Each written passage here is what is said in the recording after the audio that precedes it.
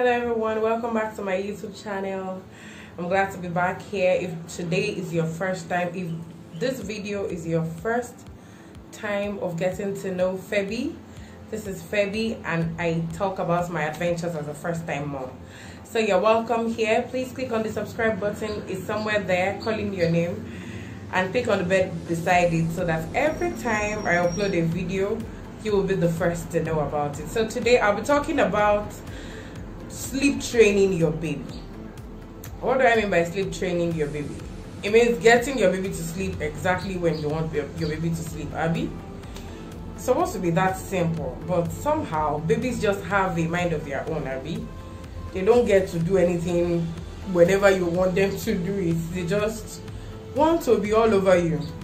So how do you get your baby to sleep when you want your baby to sleep, especially when you have things to do? Maybe you're a working mom, maybe you're a schooling mom, maybe you just need a me time, you know, and you need your baby to sleep. How do you get your baby to sleep? If you go on the internet, if you go on Google, you will see a whole lot of information about sleep training your baby. They have a whole lot of names. They call it cry it out method, different kind of methods, but I'm not an expert on anything. I'm just telling you about my own experience as a first-time mom. So I'm just going to be limiting my experience and my ideas that I'm giving out today to just 3. 1, 2, 3. So before you can think of getting your baby to do what you want when you want it, especially when it comes to sleeping, there are some things that you should put into consideration. First, the time to start sleep training your baby. When do you start sleep training your baby? Is it when the baby is a month old, 2 months old, 3 months old? Actually, if you ask me, I think you should start as early as possible, because you see these babies, you know, in when I was young, in those days, I can say that in those days babies were born with their eyes closed, but these days they're like wide-eyed. I remember when Shay baby was born, she was like, she wanted to see what was going on. When they said show her, it was as if they were speaking to her, like they were saying show her. Meanwhile they were saying they should show her to me, you know, and her eyes were just like wide open. So you see, they're like their intelligence is like it's faster than it used to be. So before you know it, they are smart enough to know that, okay, this one needs me to sleep, I'm not going to sleep, you know. They will now start trying to fight the sleep that you're trying to make them sleep, which is not a good thing for you, because when baby starts fighting sleep, they get cranky, they start throwing tantrums, they're just all over the place. So me, I would advise that you start as early as possible, as early as you can. Okay, not 2 weeks old. 2 weeks old, they are still sleeping anytime and every time. So not 2 weeks old. Start probably like when they're a month old, 2 months. They've started playing. Like, you know, it's not all babies that when you clap your hands, they would laugh or you tickle them. Once your baby starts responding to your gestures, yes, I would say start sleep training, so that you do not get a very hard baby to control. Okay, so that is that about when to start. Now, there are other things that you should put into consideration. First, you have to have a routine. Like, for instance, baby sleeps during the day. I know some people like the time when they're still on maternity leave, they wake baby up, bath the baby, feed the baby, and then put the baby back to sleep. You need to have that kind of routine, like nap in the morning, nap during the day, and then sleep at night. There's no napping at night. It's not allowed. You don't want a baby that wakes up 5, 6 times in the middle of the night to eat. Nah, we want babies that sleep through the night, Abby. Okay, so you need to have a routine. Let your baby know that I sleep at least 3 times a day or 2 times. There are some playful babies, like my baby was really playful. She did not sleep during the day, except, I don't know, maybe you force her, or maybe she would sleep from maybe overfeeding. She would not sleep during the day. So just make sure that you have that kind of routine, that baby knows that this and this time I should sleep, this is the time I sleep. And somehow they just get adapted to your routine. You will discover that sometimes by themselves they'll just fall asleep. Like a baby knows that after feeding in the morning, you rock them to sleep, you rock them back to sleep. Some of them will just fall asleep while even feeding in the morning, you know, when they know that it's not like I'm going to the market or something. Once I finish eating, I'm supposed to go back to sleep. So they will just get used to the routine. Another thing that you would want to do is make sure that it's time specific. Now, by time specific, I don't mean that your baby sleeps at 2 p.m. and then the baby should just shut the eyes and zap. That's it, babies are asleep. No one sleeps like that. Okay, I know some people sleep like that, but so the thing is, you know that your baby should sleep, like the time you are trying to get the baby to sleep should be around like you're saying between 1 and 2, and the nap should last for like an hour 30 minutes. Some babies sleep longer, they sleep for like 2 hours. Okay, so you can do around 1 and 2 p.m. so you can start the sleeping process from 1, and then by 1:30 or 1:45 for some stubborn babies they would be asleep, they will fall asleep. And then at night too, you have to have that specific timing. Say baby sleeps like around 8.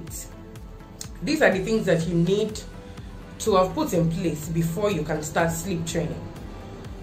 You feed your baby, and then another thing is that you have to have I don't want to say ritual, but you know, before you can put some babies to sleep, if you don't put water on their body, they will not settle down to sleep. And some time ago I asked the doctor, or more like the doctor asked me that why do I think babies cry a lot before they sleep. And I said I didn't know, I just felt it was normal, babies should cry now, sure. And he said no, that they have a lot of pent-up energy in them and they need to burn it. Because why we adults sleep?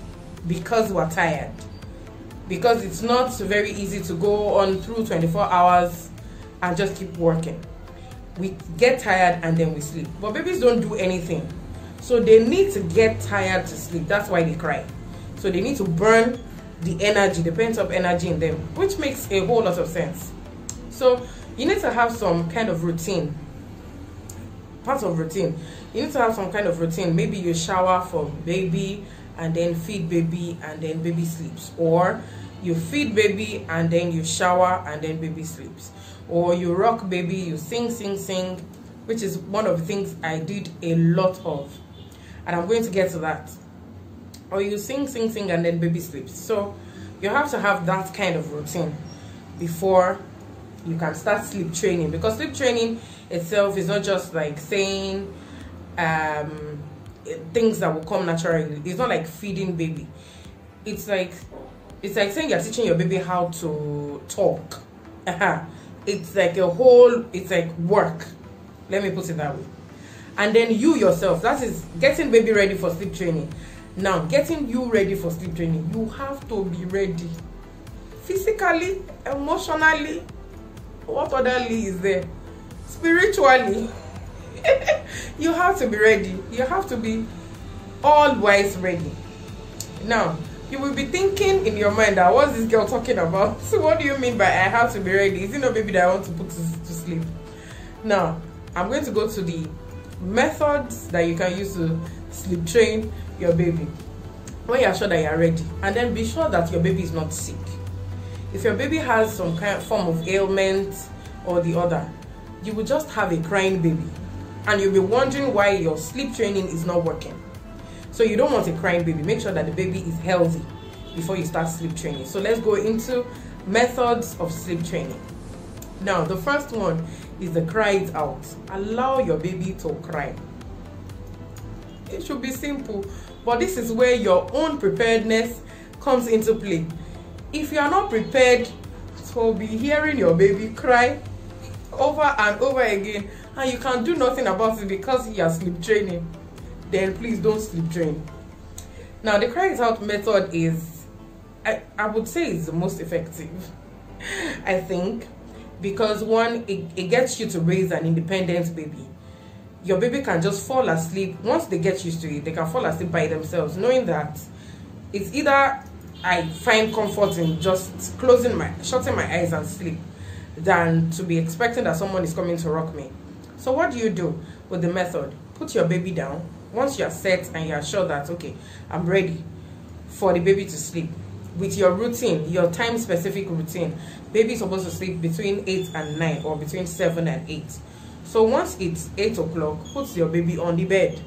Baby has fed, baby has had a shower, baby is in pajamas. Then you lay the baby down, maybe face down, and you've bopped your baby. Remember that, because you can get a whole lot of cries if you've not bopped your baby.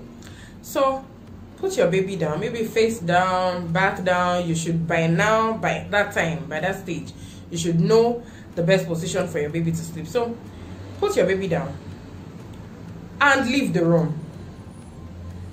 If the baby is not going to fall asleep by itself, you are going to get a whole lot of cries.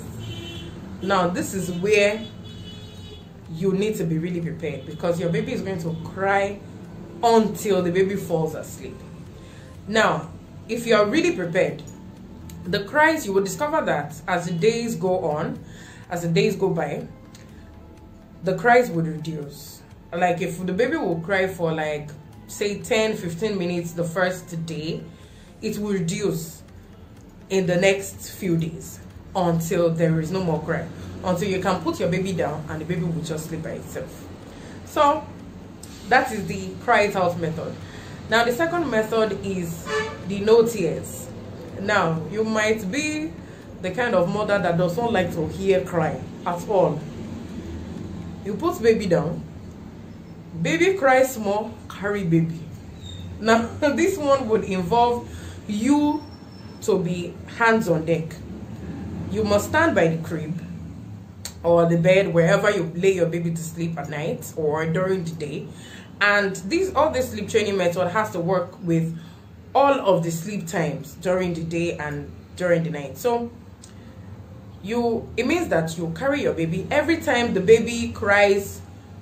It's either you carry your baby and hold the baby and rock the baby until the baby falls asleep again before you lay the baby down, or you're just by the bed patting the baby, rocking the baby, giving baby everything baby wants until baby falls asleep. It is tedious. I do not advise it for anybody, because I don't know, you are not raising any, there's no way your baby will be independent. You will do that for a very long time. I do not advise it for anyone. And the third one is the fading style. Now the fading style I like it so much, and this would work for you if your baby is already old. If you think your baby is older, like your baby is like 6-8 months, and then you're still thinking about sleep training. Now there's no time that is too late to sleep train. You can sleep train a 2-year-old self. It depends on you. The thing about fading is it means you're dealing with a child that just wants to see you, to be sure that you're there. So you lay the baby down, maybe you rock the baby to sleep before you lay the baby down. But you know all these babies that will just open their eyes just to be sure that you're there. So what you do is you put a chair by the crib or by the bed, by the mat, however you lay your baby to sleep. You put a chair by the crib and you're sitting down there. And then you just keep moving your chair backwards every night. Every night. Until your baby is used to you not being in the room, like until you are by the door and you can just leave and the baby will just sleep. So the thing about this is every time baby cries or baby is awake and you're not there, like you're seated there until baby falls asleep and then you leave. So in case your baby wakes up and you're not there, all you have to do is just come back to this chair and sit down. Do not touch your baby. You're not patting, you're not rocking, you're not doing anything, you're just there. You just need baby to see that mommy is here, you're fine. So that's it. Those are the 3 methods. Now, how did I work this out? I did the crying method. Not a lot, but majorly I did the crying the crying method. Let the baby cry it out. Please do not. I did not kill my mother. You cannot kill me. That was my own method. So how did I make all of my cry it out method? I would sing. I sang a whole lot. I would sing to my baby. And I started with, before I started composing songs by myself, which I find a whole lot of joy in, I started with just common songs that would naturally just rock a baby to sleep. So I would sing, "You are my sunshine, my only sunshine. You make me happy when skies are gray. You'll never know, dear, how much I love you. Please don't take my sunshine away." Then the "I love you, you love me. Well, best friends like friends should be, with a great big hug and a kiss from me to you. Won't you say you love me too?" And I added "Guess how much I love you." Somehow she just loved that song so much. So I started to compose songs, and the first one was "A lot of things happen when you go to sleep. Go to sleep, go to sleep. You grow taller, you grow fatter. Go to sleep, sleep, my baby, sleep." And the second one, I just patterned it with Mulan's song. "My baby, close your eyes. I have sweet dreams of mommy and daddy. And dream over your amazing siblings. Have sweet dreams when you're asleep." Yeah. I hope you like my song and you like my singing voice. My baby likes it, so whatever. So those were the songs I composed for her, and I would sing it over and over again. She would smile and then she would fall asleep. So I didn't have a whole lot of crying time with her, because most of the time by the time I put her down and I just sing and walk away, she would just fall asleep. So there you have it. You can adopt the song, you can learn it, you can adopt the song. I'll probably put the lyrics on my Instagram page, so that if you need the lyrics, but if not, or maybe I'll just put it in the description box below, the lyrics of the two songs. So that's it. And then recently I just thought about it, that what is the essence of having a sleep time song if we do not have a wake up song? So I composed a wake up song, and it goes thus: "Wake up, sleepyhead, baby, wake up. Wake up, baby, it's sunrise now. Wake up, sleepyhead, baby, wake up. Wake up, wake up, it's sunrise now." Now the deal about the wake up song, it's a deal breaker. Now I get a cranky baby every time I wake up early, especially because of school. I get a very cranky baby who does not want to do anything. I don't want to brush my teeth. I don't want to take my bath. She does not want to do anything. But since I composed this song, she has been a very gentle baby. She has been doing the things I want to do, especially in the morning. So, especially when I get to the wake up, it's sunrise now. She wakes up smiling, and it brightens my day. So thank you very much. I hope you enjoyed every bit of this video. I hope that the next time you get to try sleep training your baby, that you will give a testimony and you share in the comment section below. Thank you. Give this video a thumbs up if you like it. Comment down below. Subscribe to my channel so that you get much more of this, and share with your friends. Thank you very much, and bye bye.